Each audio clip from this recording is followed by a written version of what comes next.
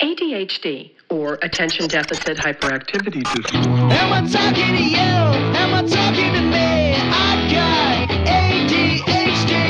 It's about anything. It's about everything. It's ADHD. Welcome back to the third episode of ADHD. It's a great day because I have my girlfriend Madelaine Petsch on the show. I'm here. We're podheads today. You're a podhead. Podhead. Okay. Podhead, you know? This is your first podcast. It is. It's a big Probably day. first and only. You think so? I don't know. I'm not like, I'm not much of a podcast listener. No shade, no tea, but just not like my vibe. The only podcast I think I've heard you listen. Well, you listen to Armchair Expert with me.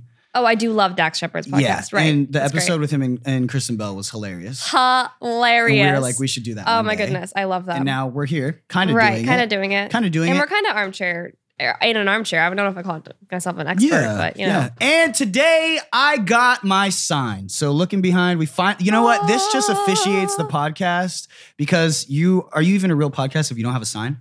I think so. Oh. I'm sorry. You're discrediting. but all like my the hard podcast work. is more about listening than watching, right? So like, how do they know if you have a sign? I mean, there's cameras here and stuff. Right. Yeah. True. Damn, you're hating on my neon sign. Not at all. I was so excited You were to bring it excited. home. Look, it's very cute. I like it. It is, right? I was sitting there when you designed it. I was Hey, like, drop right a there with like. If you're watching this and you can see the sign and you like it, let us. Let you. If you can see the let us sign and know. you're watching it, drop a You like.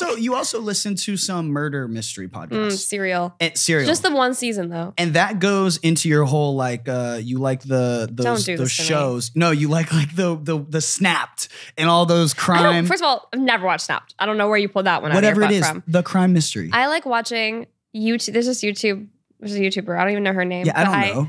But in her voice drives you insane, and it's so funny because whenever I listen to you, like, can you turn that down? But she's just so like, she's got all the facts. Like she always tells me about all these like she's talking Like to me. she's texting you. I'm like that person. She always talks about these like crazy murder mysteries, and I watch them when I'm at home in Vancouver, and then I can't sleep, and then I'm calling Travis like, oh my god, did you know this person was murdered in this way? And oh my god, I think it might happen to me tomorrow. Like, Well, then when you come home to LA, I get woken up at like 8 or 9 in the morning with like he decapitated her head in the shower and put it in a freezer for 3 weeks. Police were not able to identify the woman's head because it was so badly mutilated. And I wake up like, what the fuck are you listening to? that's good. That's good. I just did a interview recently, and one of the questions for me was, what does your morning routine look like? We should do a parody video of that because it's actually quite funny. What's your what does your morning routine look like? Mine? Let's Yeah. talk about this morning, because this morning was a particularly cute morning. This morning, my boyfriend doesn't usually make me coffee anymore. Like he's kind of What do you mean anymore? In the beginning, when you were still wooing, coffee was made I'm every always morning. wooing. Okay, but this morning I was coming on his podcast. You're coming off real discontent right now. No. No, it's like, when you've been in a 2-year relationship.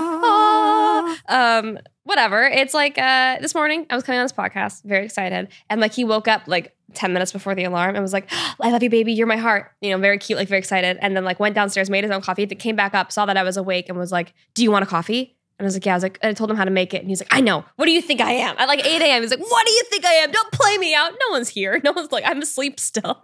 So he brings up the coffee and then I take a sip. He's like, how is it? Did I do it well? Is it okay? That's like, okay, but look, when we go to shoot one of your YouTube videos and like you plan out like a whole day, Yeah. right? Where like, you're like, hey, babe, you do the same thing. You wake Yeah. me up and it's like, I'm not hey, giving- baby, do you need any I got you coffee, baby. Hey, what do you want for breakfast, baby? Hey, do you want to buy Disney ears, baby? Do you want to wear these for a YouTube video? Exactly. Yeah. And then I lay in bed for like 30 minutes and I usually do my makeup in bed While watching the murder while mysteries. watching murder mysteries. Well, you have an eclectic Let's not talk about my YouTube taste. I'd rather just leave that. I think, it's what I do very like? all over the place. Thank you. You know what I do like though is that no one knows what I watch on YouTube. And I like that. Yeah. I think that's wait. like the one safe thing for me. Like, I can keep that close to home. So that's one thing that's off the top. You cannot what- talk you about can't this talk on the about it. podcast. Yeah, that's the one Your off the YouTube topic. viewing history. That's exactly right. That's it. Well, what draws you into like the murder mysteries though? Because look, I'll tell everyone here, like, you are kind of like, you're innocent in the sense of like, you just think the world, and I love this about you. You think the world is like a beautiful place and you think like bad things like don't necessarily happen. Okay, that's not necessarily true. Like I know bad things happen. I just see the good in every situation, every person for the most part. Yeah. And that's nice about you. Thank you. I appreciate that. You're the complete opposite. Yeah. I'm like very distrusting we work at well first. together, I feel like, though. Because like I don't know, we gel. Because like I see the good in everything. And then you're like, no, do you not see that? He just did that. And then this person did that. And then this. And I'm like, oh my God, I didn't even notice. And I'm like sitting right in front of it, you know? I guess. Yeah. Now I just feel super negative. I'm not that negative. No, you're not negative at all. You're incredibly positive. You just are more street smart than I am. Why did you start your YouTube? Because like, were you this big of a fan of watching video? Because in the beginning of our relationship, you didn't really do that. No. So, season 1 of Riverdale was an incredibly strange. By the way, I feel like I should start doing this on the podcast. I'm really bad at this. I just start talking. Oh, and you're like, no one knows who this person is. So for everyone listening, my girlfriend, Madelaine Petsch, you're on like this little show. It's like, what is it called? Rivendale. Oh, Riverside? Riverdale. Oh, Riverdale. Okay, I've heard of that show. You know what's funny? Rivendale is actually a place in Lord of the Rings, right? Gryffindor. Gryffindor. Gryffindale. Gryffindale. What are you Gryffindale. You're thinking of Gryffindale. I'm thinking of Rivendale. No, Riverdale's the show you're on. Now you're just confused. Look, guys, this is what happens when you have to fly from LA to Vancouver. No! Gryffindor is Harry Potter. Duh, I'm a pothead. I know what I'm talking about. Oh my gosh. I'm okay. So anyways, you're on a show called Riverdale. You have your own sunglass line. I do. You have a poppin' YouTube channel. You have a pretty cool Twitter. Your Instagram's cute because I'm on there. Cocky? Okay. I'm just kidding. You post really cute photos. Thank you. It just gives me a platform to hit on you. Yeah. And just another one. The comments. Through the comments. Just slide into the comments. Just slide it in. Yeah. That sounded bad. Yeah, let's rewind the pod. No, you can't do that. You can't do that. Anyways, okay. So I forgot what I was going to ask you before I set this up. Something about Riverdale. Why'd you start? Oh yeah, why'd you start your YouTube channel? I know you've talked about this a lot. Yeah, a lot. So season 1 of Riverdale, I lived in Vancouver. Obviously, we still do. It was a 7-month shoot versus a 10-month shoot. I was living with Lily at the time, and on like weekends off, I wouldn't usually roommates. I wouldn't usually fly. Oh, hello. I wouldn't usually fly back to LA. I was like I had this idea that if I was on the show, I had to be there 24/7, even if I wasn't shooting it. Just because I was like, I really wanted to kill it. No, I just really wanted to kill it. Like I was like, hella maple syrup. Okay, like no, I'm being serious. You wanted to stay focused. I wanted to just like really put all of my energy into this thing, and I did. And so I ended up I had watched everything on Netflix at like a certain point, and I was like, I didn't have we had no cable at the place that we were living. It was very much just, the two of us in a place, and we'd hang out and we'd watch movies or whatever. But then when I would go into my cave, is what she would call it, and that's when I discovered YouTube. I never was a huge YouTube fan before that. And then I would just go on the Explore page and click on random videos, and it kind of got me through like the rain. It's very rainy in Vancouver. Yeah, and I can attest to that. Yeah, it's and I grew up in Washington State. So like I should in theory be used to that, but I've totally gotten used to LA sunshine, as you can see. Even like in the middle of December. Your hair looks better when the sun is radiating down upon it. That's exactly why I got used to it. You have a glow right now, like an essence. Thank you. I don't know if it's like the headphone shadow, but it looks like a halo. I think it's probably the headphone shadow. Anyways, whatever. I really got into YouTube during season 1. It kind of got me through a lot of the rain and just kind of being in my little cave. And then we started dating. And once the show aired, around when we started dating, I noticed a lot of people truly thought, because Cheryl in the very first season was quite manipulative, and she had this like bitchy facade. And like everybody who hadn't met me was worried about me being this awful human being. And scared. Now Cheryl's got all of these layers, and people know that she's like a much more complex human being, and she's got all this character development, and she's actually just a broken little girl, and all of these different things kind of poured out throughout the rest of the seasons. But I feel like she's almost become like a hero now. Sort of, yeah. I mean, like, look, what I love about her is that she can have like an episode where she's the hero, and then she can have an episode where she's coming in and being sassy. Like she's got dimension. Well, she's been everything. She's been a victim before. You know what I mean? She's been the victim, the villain, the hero, everything. Yeah. And that's what makes playing her so fun. But in the beginning, I was really afraid of fans thinking I was genuinely that person. I'm an actor, so I'm acting like that. So I started a YouTube channel to like show people who I really was. And then it created such a good connection with my fans, and I didn't really want to stop doing it. I was only going to do a couple videos at first, you know that. And then I was like, I like. Well, now you're like an editing genius. I love editing. You literally you do everything. It's crazy to watch, and like people, I have people come to like, yo, who shoots your girlfriend's YouTube videos, and like who edits them? I'm like, she does. She does literally. And you're like showing me how to do animations and like crazy things for your Christmas videos. I love that. Have you did you always want to like get into like editing and be more behind the scenes? No. I mean, I was a personal assistant to a photographer. So I did all of her retouching for like headshots for a long time. So for some reason it feels similar to that, but I'm just somebody who like, you're very similar to like, you get into a hobby and then you're obsessed with that thing for like 3 or 4 months and then you move on. I don't necessarily move on though. Like I become obsessed with something like editing and then I make it my mission to be the best. Can I swear on your? You can do whatever the fuck you want. I've never sworn in anything before. Wow. Trigger warning. Oh my God, this is crazy, guys. First time you're ever gonna hear me say the F word. But I've never, like, I really put every effort to be the best fucking editor that I can be. Like, that's what I'm doing now is like, I wanna be the best. But then, now we were talking in the elevator, it's like, I'm so busy that I can see my editing quality going down and I can see that I should bring somebody in to help me because it's actually making my career, it's becoming detrimental. Like having to edit a video and then I feel this pressure to put a video out on Wednesday because I know my fans look forward to that and I don't wanna let them down. But I'm working, I'm traveling probably 4 times a week and I'm trying to launch other things. I almost just gave something away, but I'm trying to launch something else. And so there's a lot of things going on in my life and I want to keep this editing because I love having that for the fans because it feels like another connection. Like I didn't, not only did I shoot this for you and I took my time, but I edited it for you. Like my heart, soul, and everything, blood, sweat, tears, everything. Do you think that's like a control thing? Like not yes. Yeah. You know I'm a control I know, freak. and you know Gary Vaynerchuk. I had Gary Vaynerchuk on the first episode, and one thing that we talked about too is like I was like, how do you stay so consistent with all of your content? And he's like not being obsessed with perfection, being okay with if I have 100 things that are an 8, it's better. You know what I mean? And that's so hard. See, like is. You know, and self-awareness. I think it's like self-awareness comes into the thing where like you know how good you are, but you also know how busy you are. So yeah, but like I don't think I should my content should suffer in quality wise. Like I personally, and like guys, comment down below. Let me know what you think if you're watching this in a YouTube form.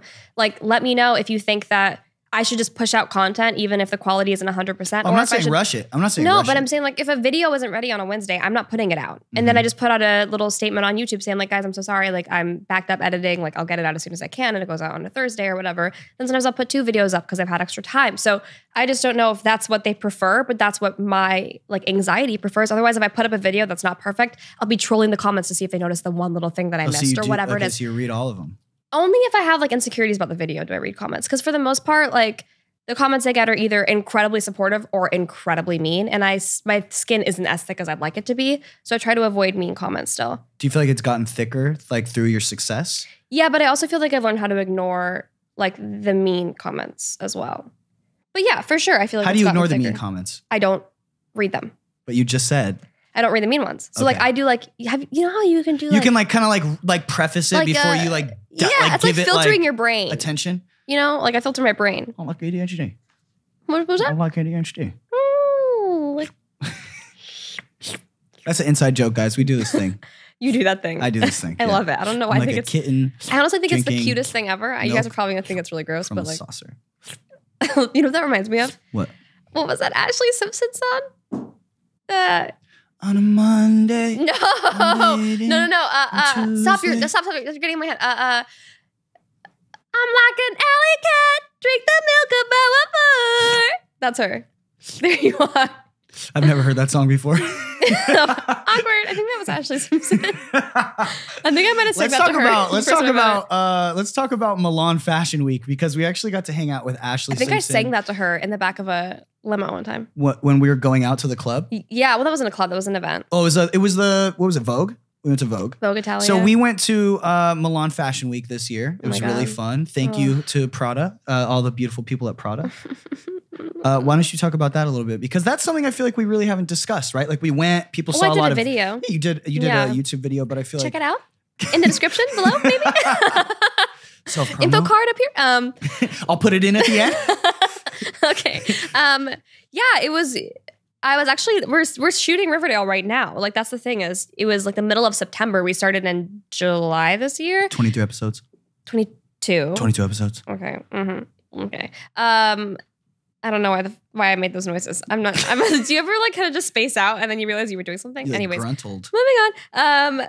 Yeah, I didn't know if I was going to be able to go. So we got invited in August, beginning of August. I got this text from my stylist being like, Prada wants to fly you and Travis out for Milan Fashion Week. I was on set and I started crying. It was the first day shooting Riverdale again. I remember that. And I texted you, I was like, oh my God. And we FaceTimed and we were so excited. First Milan Fashion Week, Prada's been my favorite designer for a very long time. And so for them, that recognition and that relationship to be so strong was huge for me. And we went and it was beautiful. It was 3 very, very short days. I wish we could have been there for 2 weeks, honestly. The fans, the love and affection Like in the like it was just they're beautiful It's different, people. right? It's different. And you know, there's people I maybe would never have met in a different circumstance. Like that was why, excuse me, I loved it so much. What? I'm drinking. No, I like it. What? It's cute. I had like a little hiccup. Yeah, I like Don't it. laugh at. Do you guys see what I deal with? Any Hoosers. It was really lovely. They were really wonderful people. And they had a lot of really great things to say. Well, let's talk about, this is something Sorry, what were we talking about? Italy, but let's talk about the thousands of mosquito bites. So I just want to let everyone know. Listen, we get to the hotel, okay? And this is Madelaine opens the window. Hold on. This podcast is going to end up being Travis throwing Madelaine under the bus for 53 minutes straight, by the way. No, we're talking about things from an angle that nobody else has really gotten to experience. So I want them to know we got literally thousands. I'm not exaggerating now. Not thousands. Okay, hundreds. Between you and I, 100 mosquito bites. I've never been in more pain and uncomfortable. Oh my God, I'm thinking about when That's what I mean. Anytime I get an itch, I think I have like itches like over like scars. No, do you remember when we would sleep with so much clothes on and then we would wake up and there'd be one on our body and and there'd be blood on you? And I'm like against killing things, but wow, this is like here's the gene. But like we get to the hotel room, we open up the window, we go to bed, we like go out, right? The window's open. Mm-hmm. We go and do our things. We go have dinner. Because I'm thinking like, wow, Milan's so beautiful. Let's smell look out it. the Let's window. look. Oh, there's a bridge. Oh, and it's Italia. Yeah. You know, like all of that stuff. And then we had a beautiful night. We left the window. You like, and I said this before bed. I said this because I looked at it. I was like, baby. I was like, baby, do you want to close the window? You're like, baby, it's Italy. Let's leave it open and feel the breeze. It's beautiful. We wake up just wrecked, right? And uncertain. Like at a point we were like, do we have bed bugs? Yeah, we thought it was bed bugs. Because I never saw a mosquito the first night. No. And they're very stealthy. Yo, Italian mosquitoes, they're stealthy. But they're huge. They're huge, big motherfuckers. They're like this big. But they come in, they bite you and they leave. No, but then remember that the third night we finally realized it was mosquitoes. Well, hold on, let's backtrack. We're telling every story. We thought it was bed bugs. Yeah. So we literally are crazy people, and we're taking photos of the mattresses and sending it to like everybody on my team. We're sending it to like my mom, my manager, her manager. We're sending it to like our fashion people, and like our stuff. We're like, yo, are these bed bugs? And our driver, we asked her. She was like, that's not a bed bug, but we were like, are you sure? And she's like, from Italy. Yeah, she's like, those are mosquitoes, and we're like, uncertain. Oh, okay. I don't know why we waited till our last night to get mosquito repellent. Well, and where were we? We were so busy. I did not imagine that the hotel would have it. And then when you called down and they had all this mosquito stuff, I was like, okay, obviously it's mosquitoes. Mm-hmm. But like, why did nobody warn us when we checked in? If it's that big of a problem that they have mosquito repellent, insect bite, like what is it, after bite is what they call it. You know what I mean? They have all this stuff. Why did they warn us? Like, don't sleep with the windows open. September is a really big time for mosquitoes. Really big time for mosquitoes. But I just think it's funny that like we're flown out here, right? And I'm sure like people think like, oh, Fashion Week. It's like so this, glamorous. It's this glamorous, prestigious thing. Itchy little bitch. Literally, we're walking like a carpet with like hundreds of bites on us. And I had so much makeup all over my body because I had like, I remember the welts. Oh my God, the welts. Well, my hands were covered in bites. That was the worst part because I'd sleep in a robe at the end of the night and I'd just be like this and then they could only get my hands. So it'd be remember the face one you got? I got bitten probably 7 times on my face. Yeah. Like around my face. But that one, the really bad one looked like a terrible cystic pimple. Yeah. It like looked another like my nose face, was growing out I had my like face. a mosquito growing out of my like temple. Correct. And then the crazy thing is my tattoos is I couldn't see them all. You could feel but I could feel them. So when you would run up his arm, I'd be like, bop, bop, bop, bop, bop. And yeah, that was probably the highlight of my trip. Besides, we ate the same meal every day. Every single day. Every single meal. Yeah, and I ate more pasta. I ate my weight in pasta, I think. I think I might have gained like 8 pounds. You know what's funny is I genuinely think I lost weight. It's just so good. And we got to eat next to Spike Lee, and he admired the drip. He was like, I like your style, remember? And I was geeked out. Yeah. I was like, wow. Spike Lee's dope. Spike Lee is super dope. Well, then we got to like listen to that whole, we were really lucky to be able to stay there that last day because we were like maybe not going to be able to. Yeah. And we got to go to that It wasn't a fashion show. It was you know what it was like? It was almost like a conference. live podcast, right? Kind of, but there was like, they opened it up for Q&A and like there's a lot of, I think it was just really interesting to hear Spike's perspective on the industry. And like, he spoke a lot about saving money and how to invest properly. Reinvesting in yourself. In yourself and also reinvesting in your community. Because like he was saying, I don't remember where he grew up, But he was saying Chicago. he grew up in Chicago. Well, no, they were talking about that the museum that his friend had opened. Right, and how he reinvested into that. Yeah, to help kind of build back where he grew up. It was really interesting. I just think it's so cool to see like what he's done, you know, for film, and not only that, but like designing his own shoe, right? With Jordan, like having one of the craziest Jordans, and then like, also the most humble human being ever. Oh, incredible! So humble. Yeah, and they were there talking about Black Klansman, the movie that he was doing. Yep. And yeah, we sat next to Miss Prada. Oh my goodness! Right? I was shaking. Yeah, literally shook, like actually shook. And we just got to like listen to greatness for like an hour and a half while itching. While itching, and also. You weren't like supposed to get up and pee. And I remember towards the last 30 minutes of it, I thought I was going to die.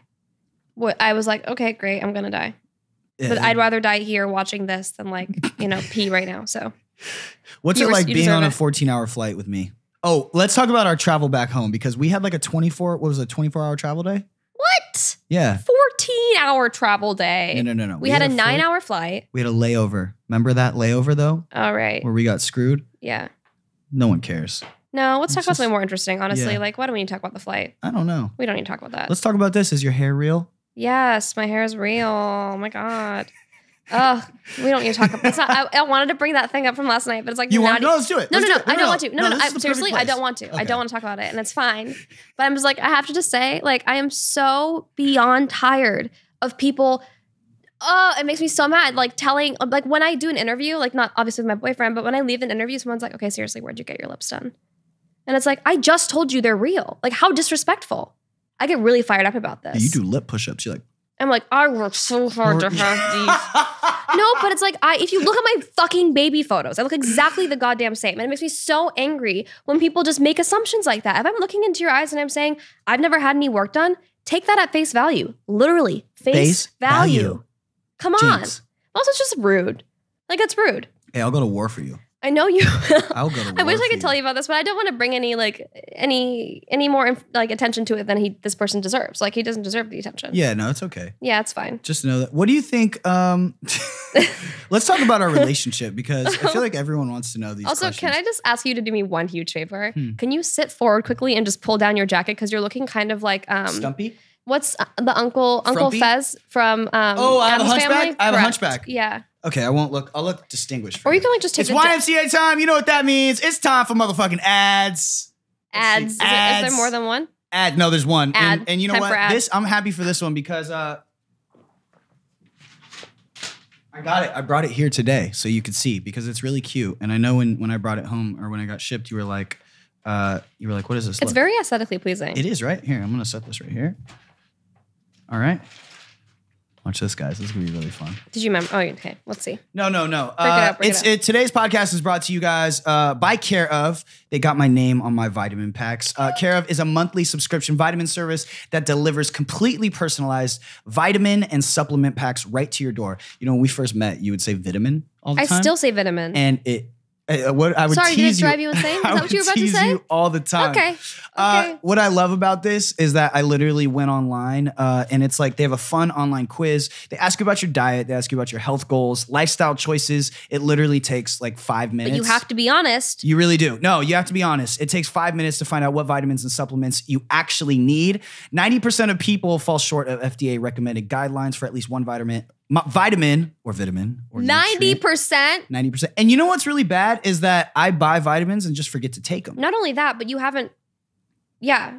I'm not going to call you out. Yeah, do your thing. Do your ad. Okay. No, do your ad. Why am I doing this? Care of, the difference is that they get delivered right to your door. They're personalized. They're easy to remember. Like literally they have my name on it and they come with like cool facts. Like, you know those popsicle sticks? Read me your fact. So today's fact is the Library of Congress is the largest library in the world with more than 164 million items. Wow. So I take one of these a day. And you learn. Yeah, the box, it comes with, let's see, there's Probably 30 packs. Yeah.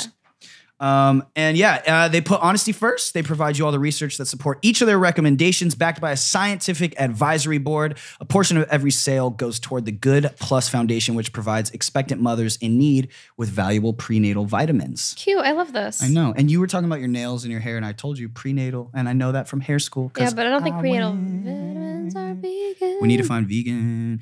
You can track your progress with the Care of app and earn rewards when you remember to take your vitamins. Your monthly subscription box can easily be modified at any time. And for me, like I think I wanted a little bit more fish oil, so I just added like extra fish oil to mine. Can I ask you why though? Just curious. Just what makes you think that fish oil is for my good skin and for my hair and for my nails and all of that? You know, just good. It's just good. My mom has always told me to take that. Isn't it weird how like, okay, anyways, finish your, I'm gonna. But here's something for you, okay? Because there are vegan and vegetarian supplement options available to match your dietary needs. They offer pre and postnatal supplements with accompanying research to help mothers and babies stay their healthiest, and their delicious nutrient-packed quick stick powders can be added to your monthly delivery for an extra easy boost whenever you need it. I got some of those. They're like the, you just add them to your drink, fizz up. They taste really good, like a vitamin C boost. You feel better. Yeah, you guys can use my promo code ADHD, 25% off your first month of personalized care of vitamins. All you got to do is visit takecareof.com and enter promo code ADHD. Wow, how was that? I would say that was pretty excellent. Round of applause. You think so? Oh, God. Almost spilled my coffee. Okay, so back to me. Back to me. No, you weren't gonna call me out during my ad, and I appreciate that. Travis and I'd probably say the last year of our relationship, I've been talking about getting our vitamin levels tested. By the way, I'd like to pause and rewind, and everybody listen to the fact that Travis said, back to me and my vitamins.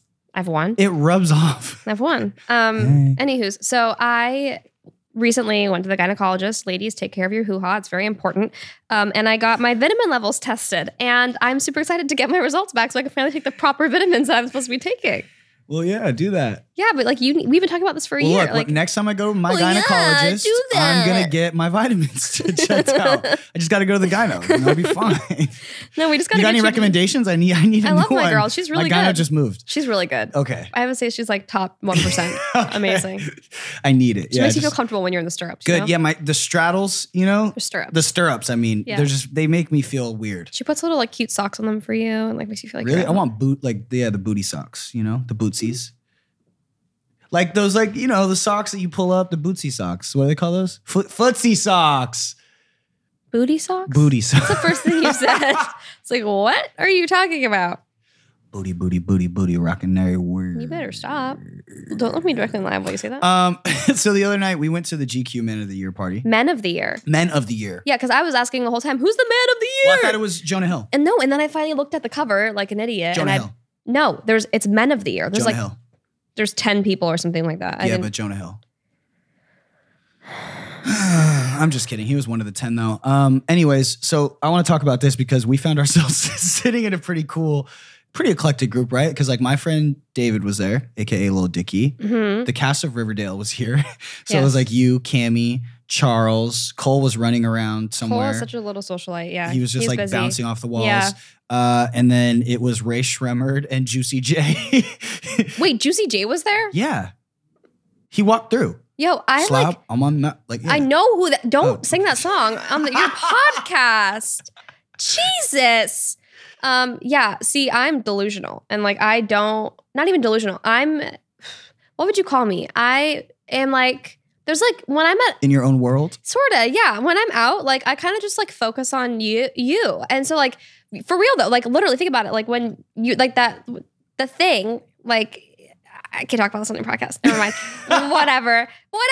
It's like I feel like I forget that there's cameras on us and we're not just talking to someone.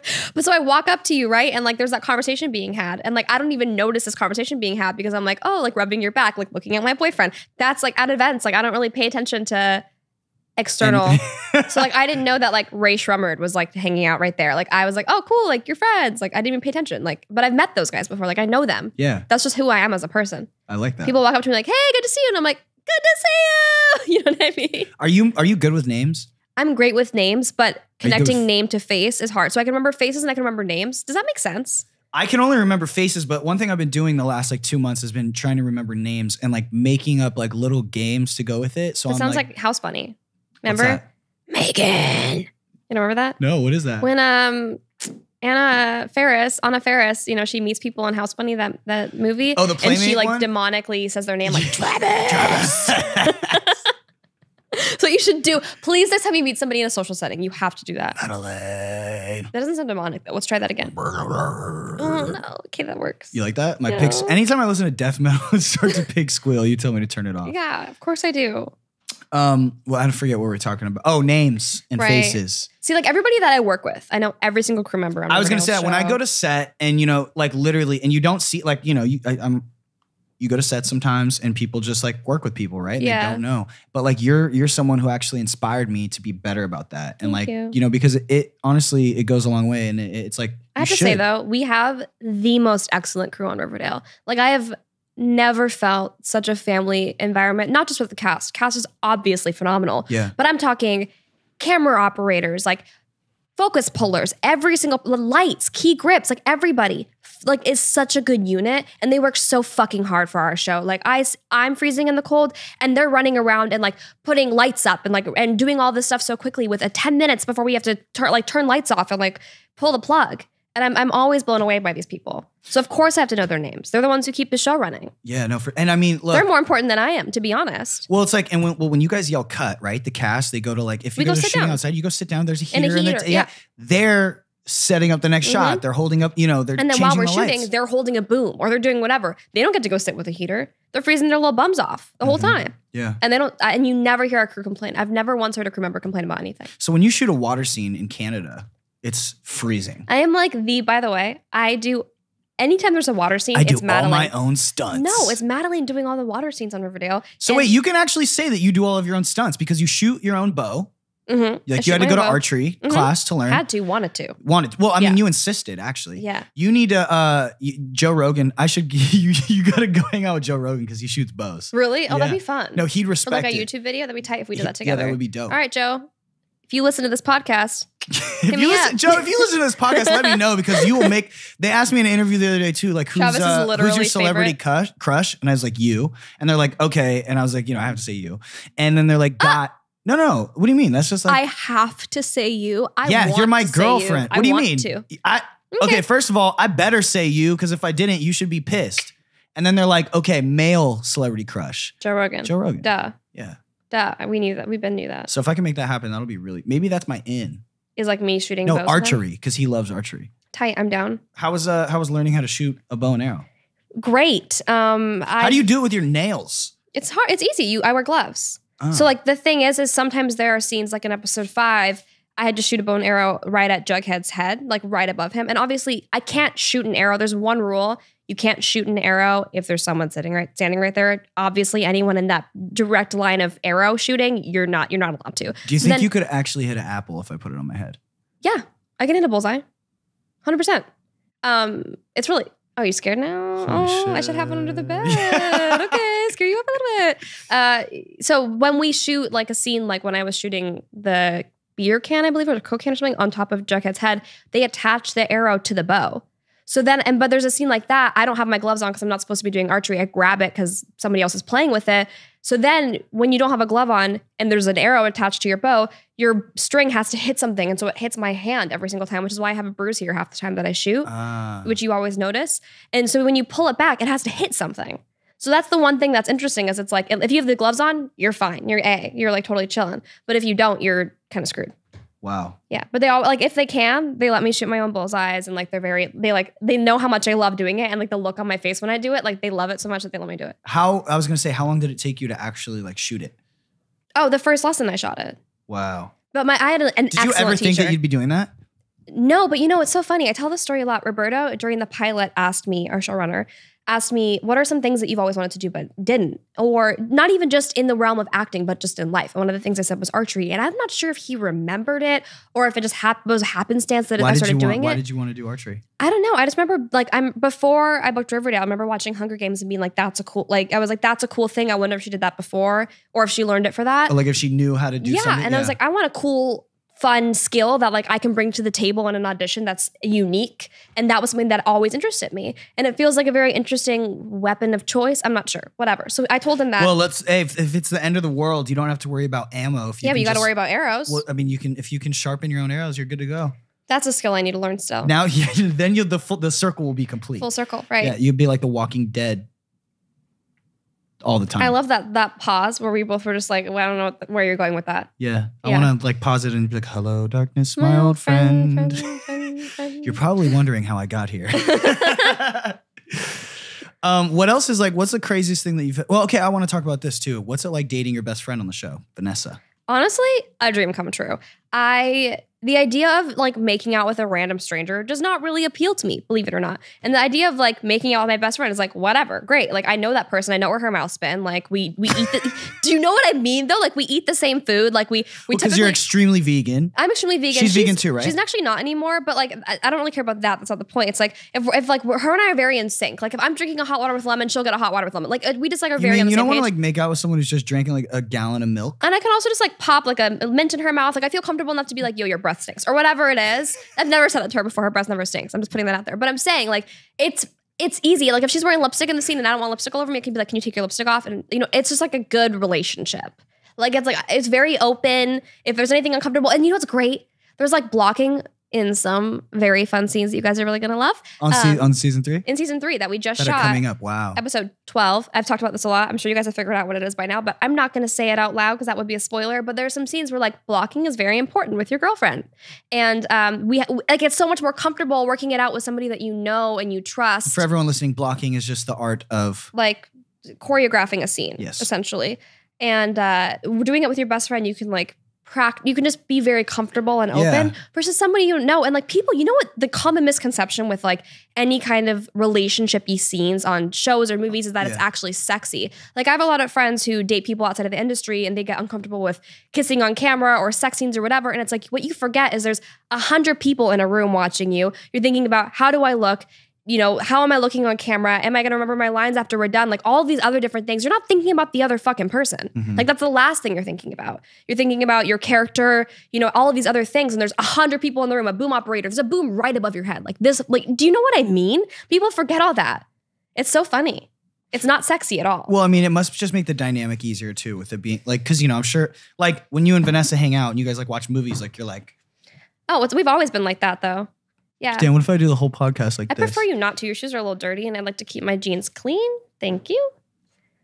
I love you the most. Damn, you're playing me out on my podcast. You're cute as fuck. I love you. Love you too. Let's talk about our dog, Fig Newton. Oh, I thought you were talking about Dangus. No, that's not yet. That's for the next podcast. When you come back on like episode 18 or something.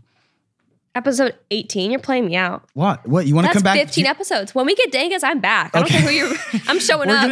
We're gonna do the adoption episode. Adoption episode. Well, it's not adoption. It's more like let's talk about what we're about to do. Let's talk about what we're about to do. We're gonna foster a dog. Yeah, I'm very excited. You guys, he was supposed to be here today. We didn't have enough time to go pick him up today because I still have bronchitis. Yeah, and I'm also flying to Vancouver in a couple hours. An hour and 20 minutes. Yeah, we got to go to the airport.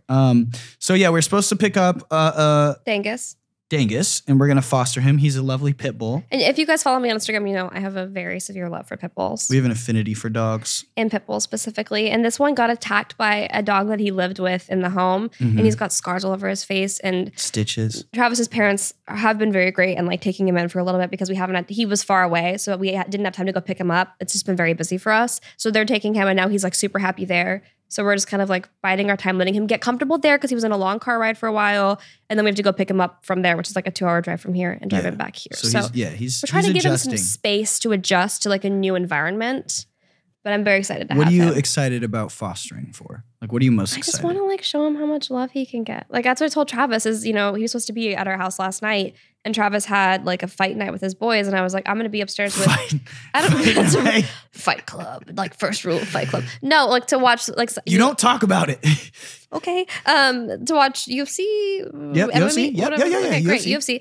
And so he was like, what are you going to do? And I was like, well, if we've got Dangus, I'm going to be upstairs like cuddling him all night so he knows how much love and like affection he deserves. And Travis just looked at me and was like, of course you are. But that's what I'm looking forward to is like, this dog doesn't know. Like he has been in a fine home, but he was attacked by another dog and he just needs to know that like that's not okay and that's not going to happen again and we're going to protect him. Yeah. What happens if you get too attached? Well, then we got a pit bull. And we just keep Dangus. We keep Dangus. Now let's talk about Fig. How why don't you talk about when you first knew you loved Fig? Well, Fig because was tough he's to like love. a main on your Instagram stories. I feel like he's a main character. He didn't make it into my heart quickly. Like he didn't make it easy to love. Like I remember when we first started dating, Wow. Savage. Madelaine. Savage. Whatever. I don't care. Yeah, he was like told he couldn't sleep on the bed. So this poor little nugget like was banished from being loved. That's not true. And look, whatever. Like I get That that is not true. That's some my heart. anyways, I get that some people don't want to sleep on the bed, like their dogs sleep on the bed, and that's fine. That's your prerogative. Like I'm not going to judge you. I'll but let him sleep under the covers. this little nugget like deserves to be like intertwined in between my legs under the covers. He's very much a pillow dog. But he wasn't used to that when we first met, so it was hard to love him because he would just kind of hide all the time. And then he'd bark. He'd either bark or hide. You know, I mean, he is a Dodger dog, okay? He was running the streets of Pico. We talked about it last night. Like, yeah, he went through some shit. Like, only he knows. Oh, yeah, we were talking about that last night. No, but now he's like a little nugget. Like, he's like a little piece of Play-Doh.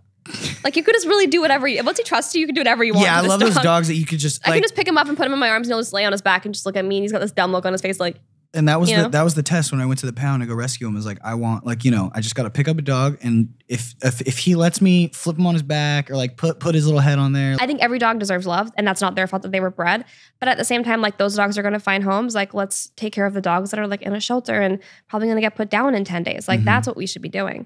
And then remember, when the fires were happening, during the fires, you and I, we drove to like 6 different shelters in LA to try and find some dogs to foster. We wanted to foster some dogs that were displaced or that their homes had burned down because, you know, we have like the perfect place for dogs. Like our house is like a haven and also, for dogs. I have a very giant, like severely sized hole that just needs dogs to fill it all the time because I miss mine. Yeah, you have a hole in your heart because your dog lives with your parents. My parents stole my dog. But what was so cool is that literally every rescue center, every animal shelter that we went to, were like totally fine on supplies and like they were all good. I was very impressed with how the community came together. I was very impressed by that. It was like we spent 2 days literally driving like hours away trying to help. And they were like, we're good. Yeah, they turned us, they're like, no, we got it. Okay, wow, I'm very impressed. Good for you, LA. It was like a bittersweet thing. So it was like, okay, like I wanted to do something, but it's good to see people come together. For sure. But I think it also kind of sparked this energy in you because you were always worried about fostering because you didn't want to become too attached. But I think it sparked an energy in you when you went there that you were like, I think I can foster. Because fostering is really important too. We saw a turtle there. It's a step that you wouldn't usually think is that important because they can just stay at the pound or wherever they are, but they actually can't. There's not enough space. So fostering is really just giving a dog or a cat or whatever a home to like be loved for a little bit until it finds its forever home. Forever home. But then what if he like likes me so much that I just want to keep him forever? Then you can foster more dogs and keep that one too. Yeah. Okay, what's the most amount of dogs that you're going to have? 15. Wait, what?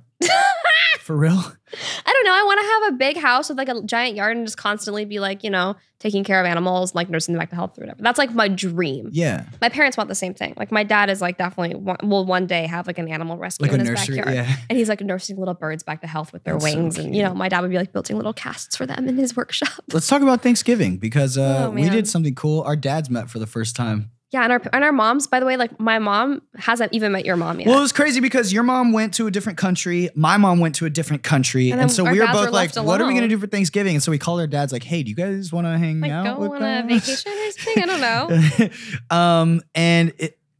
Let's just, to give some backstory, my dad is like, you know, used to be a jock, right? Like, yeah, your dad was a baseball player. He was a pro baseball player. Let's see what you have to, how do you describe my dad? Your dad? Yeah. Oh, your dad he's an entrepreneur. Sure. Right? Just like my dad. That's what they have. Yeah, your parents are entrepreneurs, just like my dad. Mm-hmm. I think your dad is very health conscious. Very. Yeah, like, and that's a good thing. Mm-hmm. Like, he's very knowledgeable about like food and stuff like that. My dad is very like old school in the sense of like he was raised on like, you know, meat, potatoes, steak, like bulk up, like, you know, eggs and all that shit. Your dad is very like, I don't want to say spiritual, but like hippy dippy. Like hippy dippy. That's how I describe it. Yeah, I didn't want to say that. Like I say that. It's not an insult. Dad's very like hippy dippy. My dad's very like old school. And you just say, everything is my dad's old school, your dad's this. Yeah. My dad's old school, your dad's like that. Your dad, like, you know, we're not talking about that. Yeah, but my dad's like never in his whole life. Yeah, my dad's very just like hip. My dad's gardens. Your dad gardens. My dad's a hippie. Your dad's a hippie. Like end of story. My dad's a hippie, and your dad's from South Africa. My dad's from Canada. Right. But there are similarities, and they got along strangely well. Yeah, they have two. They're BFFs now. They got some cool kids. They both also had small dogs, which is like really funny. Yeah. So we had our dads. So we brought Fig, and then we had our dads bring their dogs. And like by the way, my parents stole my dog. Like people sometimes tweet at me, and they're like, Madelaine like replaced Pierre with Fig. And it's like, here's the real drama, guys. I asked my parents to take care of Pierre during the pilot of Riverdale. And then my mom kept being like, oh, just one more month. Like, he just makes us so happy and whole. And then I finally went back for Christmas, and my intention was to bring him back with me to start shooting season 1. Or I think we were in the middle of season 1, actually. And my mom and my dad loved him so much. And I could tell that it was kind of like filling the little void of like not having their daughter there. Mm-hmm. My mom asked me if she could just hold on to him for a little bit longer. And that's when I was like, you guys deserve to keep this beautiful little dog. As much as I love him, you guys should have him. So my dad brought that dog with him. And that dog is attached to me. And it's so, so you kind of like had your dog too. My little baby. Yeah. I love him. And that dog does not walk on his own. No, that dog's vestigials do not work. Yeah. His batteries are. If I'm there, he just looks up. He's like, hello, Mom, pick me up now. So how did you think our dad's first date went? It was very cute. Like took with them to Santa Monica, which is like a little beach town in LA. And they were walking. Little? I don't know. It's like, it feels little. Like it feels like it's walkable. Yeah. So that's what I mean by little. But we were walking ahead, like we were all walking in a group, and then we'd look back and our dads were like behind us having their own conversation, like strolling. And I remember we ran into a comedian at GQ, Ali Wan, and she saw our dads and us at. Well, we went to dinner to a restaurant. Yeah, to a very our favorite restaurant. Favorite restaurant. And she saw us at GQ later, and she's like, "Oh, like who were those older men you were with? Were they dating?" They thought our dads were together. They thought they were a really cute older they got gay along couple. that well that people really thought that they were together. We were on a double date. I haven't told my dad this. I hope he listens to this, Dad. Timothy and Joe. I'm gonna make them like best friend necklaces. It's pretty cute. They were really cute together. T and J that break apart forever. Yeah, I love that. That's cute. Yeah, that was fun. They're little Thanksgiving homies. Yeah, they are. And we can put the date on it to commemorate. And then my dad's like trying to help like coach your dad to be vegetarian and vegan. Well, my dad's so like impressionable. He's easily impressioned, and my dad loves to impression. So it like did not work out in that regard. My dad's like, yeah, I'm gonna be vegetarian. I'm like, cool. And then when my dad's about to go home, I'm like, cool, Dad, what are you gonna make for dinner tonight? He's like, oh, I'm just gonna go to the store, get some steaks. I'm like, oh, I thought you were vegetarian. He's like, oh, Travis, I forgot. Bud. Travis, what the fuck do I eat? Oh, Bud, what am I gonna eat? Your dad is very appreciative, though. I've never met a man who is so loving and appreciative in my life. Like, he's so kind. Cool. So kind. He's pretty cool, and he loves you, which is awesome. I know. Your family just like welcomed me into their lives with open arms. So did yours. I'm glad you feel like that. I think it all worked out. I feel like that, yeah. We're on a pretty good track. Yeah. What's your favorite YouTube video that you've done with me? Quizzing you about Riverdale.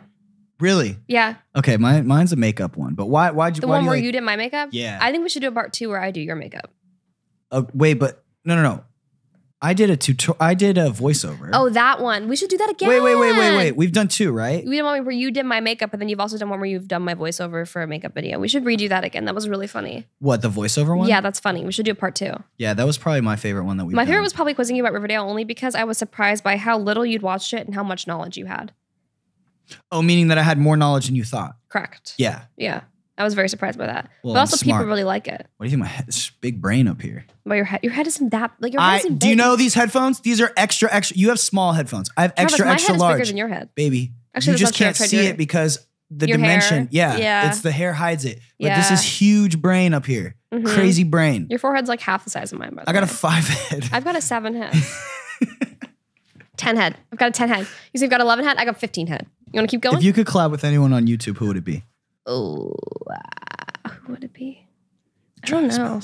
I've already done that. Yeah, we're collabing right now. We're collabing right now. You know what's up? Maybe like Shane Dawson again. I don't know. You know what's cool? And a lot of people don't know this, but like when you collabed with Shane, like right as your channel started. Yeah, because he wanted me to be in a conspiracy theory video, and he kindly, before I even had 1 million followers or subscribers, they call them. Wow. He was very kind, and he was like, I saw that you have a YouTube channel. If you want to do a collab for yours as well, I'm super open to doing it. They were huge Riverdale fans too, right? It was just really cool. Ryland is so lovely. Shane is so lovely. I was really impressed with I didn't expect him to want to do a collab on my channel. I was like, oh my God, like you don't have to do that if you want to just do one on yours. And he's like, no, let's just make for yours. And it was very sweet. But who was I talking about that should have been in YouTube Rewind? That I was like, those people should have been in it. Shane, PewDiePie. But there was one other person I was talking about that I feel like I was talking about. Hold on. I know we just watched it yesterday. I know. David Dobrik wasn't in there. No, and David should have been in there. I would collab with David. Liza. I would love to collab with Liza Koshy. Well, yeah, and we I met her for the first time at emo night. Yeah. But I felt like I already knew her. No, because she's really one of those people. She's just so kind. And having David on the podcast was super cool for me. Yeah, he was on it before me. You bitter? Not at all. Jealous? But, like, I wasn't even the first one. Are you jealous? Well, look, it was like the first one happened by mistake. I mean, not mistake, I but by totally chance. support Gary being your first. Like, I think that. You think what? Gary was your first. Gary love. was my first. Well, you've just like, before you ever connected with him, he was somebody that you like loved reading his books and you've looked up to him a lot. It's kind of like your other Joe Rogan, I feel like. And so him being your first guest was, I think, an incredible first guest. Like, Yeah. And he's also a much better interview than I am. Let's be real. No, not at all. I can't put disagree. my feet up. I can't put my feet up on I think Gary that would Vee. not go as well No, it with wouldn't. Gary Vee. I mean, you still went like, you poo-pooed it. You were like, poo-pooed it? Yeah, Well, yeah. if you had like brand new shoes on maybe, but like, you know what really irks me? When you put your white shoes all over each other in the podcast. When I'm like this. Yeah, you're not. See, by the way, you're not doing it when I'm here. Do you notice stepping that? on it. Guys, you notice that? No, Comment it's down because they're below. not white. That's why. No, it's because I'm here and you're comfortable with me. You know what I like? What? That you can do whatever you want? I can do whatever I want. It's your podcast. It's my podcast. You make the rules, baby. Would you ever start a podcast? No. We've talked about I don't having. have our own where we're going to call it Date Night with Traveling. We're going to call it Date Night with Traveling. But then at the same time, it's like, and it's cute and I like that idea because I love Jenna Marbles and Julian. Oh, I'd love to collab with Jenna. But anyways, they have such a great podcast. Like they've got such a great relationship and they don't overshare their relationship at the same time. Like their podcast is about other things and news. My fear would be that I overshare if we had a podcast together. And also like I already have so Really? much of my life. What would you overshare? Not overshare like details, but more overshare like our vibe. I feel like we already have enough of us on the internet. And I feel like there are parts of our relationship that I like are private. And I feel like the reason why I wouldn't want a podcast is like people. when I play guitar naked?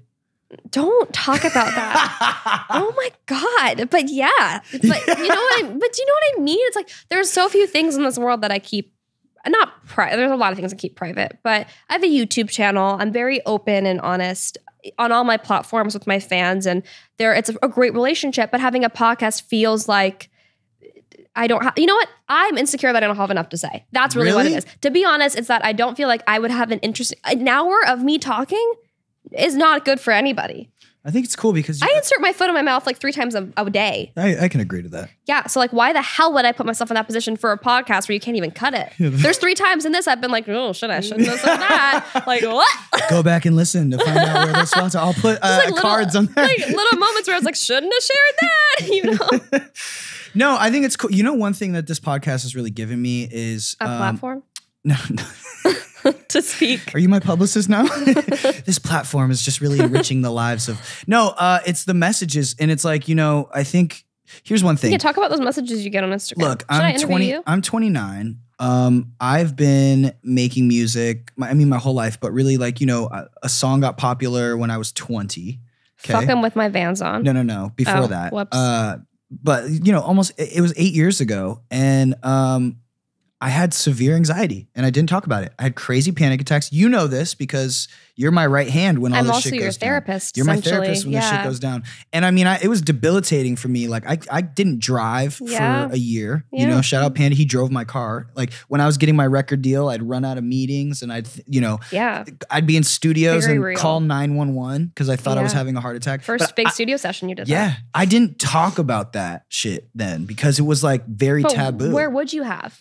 Exactly. Like what, on your Instagram? Like but it just didn't feel like there was like a natural integration for that. Exactly. And I feel like I was like almost like no one understood, like no one really knew what anxiety was like really like listening to it. Like I feel like, you know, 10 years ago, or like it wasn't as talked about as it is now. Mm-hmm. And like you know, for me, getting those messages about like, hey, like, you know, you having a show called ADHD and having people on who are like, you know, off the wall and like Gary, you know, like talk really fast and like how, but like show people how to harness that energy, whether it be like anxiety or creative energy, and how to make something positive. And that's what I love about this, you know, and having people like you on too, because you suffer from that as well. Anxiety, yeah. Massive panic attacks, crazy anxiety. Yeah, I do. I don't want to talk about it often. No, you don't. And I feel like, at all. Like never. People probably don't even know that. But that's something crazy because I feel like, you know, when we started dating and I'd be like super anxious or like that was something like we could be there for each other for. Right. And I didn't actually really acknowledge that it was anxiety I was suffering from until probably around when we were dating, and you kind of helped me figure that out because I would have panic attacks, but I wouldn't realize they were panic attacks. Mm-hmm. Like I would not be able to breathe. I would feel like if something was sitting on my chest, I would be like freaking the fuck out and I'd be able to like register what it was. And my mom was very worried about me. And then when you and I talked about it, you're like, oh, that's a panic attack. Like you are suffering from anxiety. I finally felt like I understood it. And then I was able to maybe overcome it a little bit more. I still deal with it day to day. And I don't think that, like, I don't technically feel like I need to be medicated for it. Like, it's something that I just kind of work through every day. And I have anxiety about stupid stuff. Like, I think most of the time it's stupid. But I think one thing that really helped is that app that we got, that breathing app. Yeah, I use an app called Calm Use Headspace. Yeah, and it's just good like when I'm freaking out or something, because I'll get them at the weirdest times. Well, for me, it's more like, anything big can go wrong and I'm fine, but one tiny small thing goes wrong and I'm like off the rocker. Yeah. I'm crazy and I'm like crying. Like I cry like probably 3 times a week about small things, and it's crazy because my life is amazing. Were you like that in high school? I was thinking about this morning, and I used to cry and I didn't realize it was a manipulation thing, but I think I was doing it. I was really good about getting my grades up. So in grades? Yeah, I would cry. I would like find a way to talk to a teacher to get my grade higher. That's why I had a 4.3 GPA. That's why you're so good at negotiating. Yeah. So I would have I remember in anatomy and physiology, I had an A-. And I went up to my teacher, and her husband also worked at my school. And I went to an arts high school, and then I went to like the sister school that was also a science and math institute. And my friends would always be like, oh, like, how do you have such a high GPA? And yeah, I would get like A's, A-. But when I had an A-, I would go talk to the teacher and see what I could do to get it up. But whenever I talk to somebody of authority, I typically start crying. So then I would get teary-eyed while I'm doing it, and they would see how I was so into it. And they'd be like, oh, well, if you just do this one extra credit thing, I think I can get you to an A, or, we can work together like after school or whatever it was. And I didn't realize at the time that I was really just like, how Cher in Clueless kind of negotiates to get better grades? Yeah. I kind of did that, but I didn't realize I was doing it at the time. And now I look back. How many speeding tickets have you gotten out of? I don't speed, as you know. I'm kind of a grandma when I drive, but I used to do a lot of California stops. What's that? Oh, you just roll where you stop roll signs? kind of through, like you go slow, but you don't stop. I used to do a lot of those, and every time that I get pulled over, authority, cry, and then get out. So I've only gotten one ticket ever, and that was because I was with my mom in the car, and I was like, I can't pull the cry card with my mom in the car. Because your mom would just look at you and be like, total bullshit. Nah, my mom more just like, she would start like, oh, shame, darling, okay. And then, she would feel bad, and I don't want to put my mom through that. You're so kind. It's not intentional, though. I just cry about authority. Like, it's weird. When I'm like faced with authority, I cry. It's very strange. I don't get it. So on the show, you just pretend No, it's real. It's real. It's real. Like, I cry a lot in my personal life. I feel like you're very in tune with your emotions. Yeah, I can't hide emotions. Like, I'm very just like, if you see it, it's there. I love that about you. Do you? Because I feel like sometimes it drives you insane. No, but I like knowing that, like, if something's wrong, I'll be able to tell. And yeah, I can't hide it. Even if I say nothing for 3 hours, like, there's something wrong. That's just, oh my God. Because I'm not ready to talk about it. I need to process. Like, you want space. I don't want space. I need to be right next to you, but I don't want to talk about it yet. Now we're just all about our love languages on ADHD. Yeah. Do you guys know about love languages? These are really important. If you're in a relationship, you should figure out what your partner's giving and receiving love languages are. You should look it up. It's really helpful. I feel like we're pretty good. Yeah. Well, Travis loves gift giving, and I love to receive gifts. So it works out perfectly. No, I'm just kidding. I'm time and words of affection is like what I give and what I receive. Yeah. You have difficulty with, you've gotten better with it, but I'm sorry, words of affirmation. You've gotten better with words of affirmation now that you know that I need that, but you're a gift in time person. Yeah.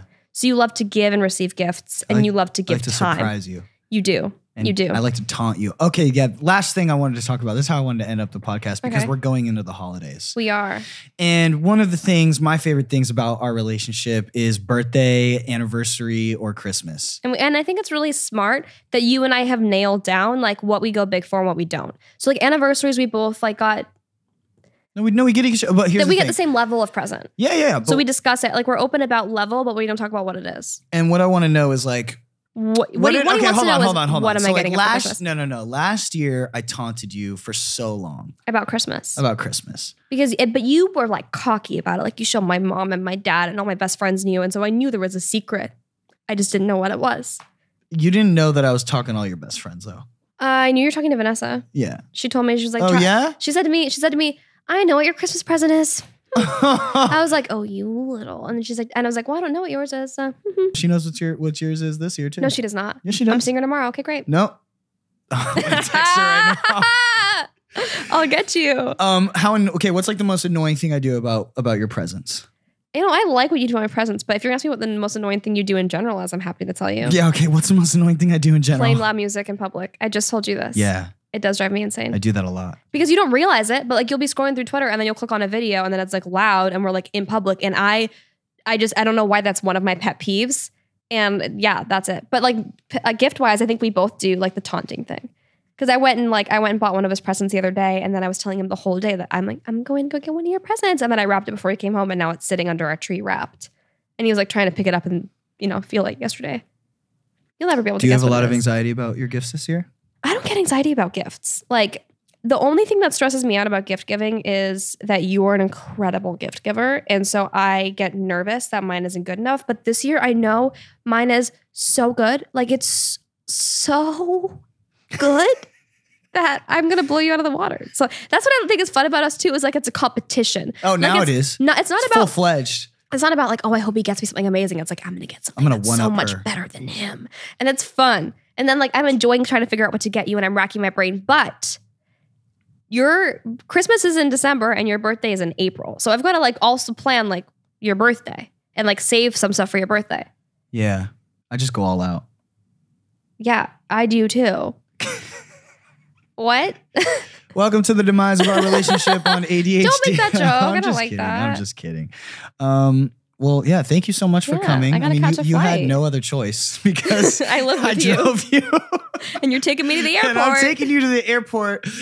Is there anything that you want, like what you got videos? Wait, is our video coming out soon? Is this coming out next Friday? This Friday. So yeah, our video Friday. will just have come out. Hopefully I edit it in time. Ooh. Haven't started yet. So yeah, what video? Okay, what video is that? Okay, well, 2 days ago, my Queen Mary chill video just came out. With Travis, we went to Queen Mary. We went and experienced. It's a haunted ship in Long Beach. But it was all about Christmas and it was really cute and fun. Not all about Christmas. I kind of turned it into haunting. We'll see if I edited that out or not. No, you can't edit it out. There's too much backstory and history there. It's fun. It's a murder mystery. Who knows if I've even edited it by now. Subscribe. Like and subscribe. Love you all. Anyways, thank you so much for coming, baby. I love you. Love you too. Should we do the first kiss on ADHD? Here, we can just do this.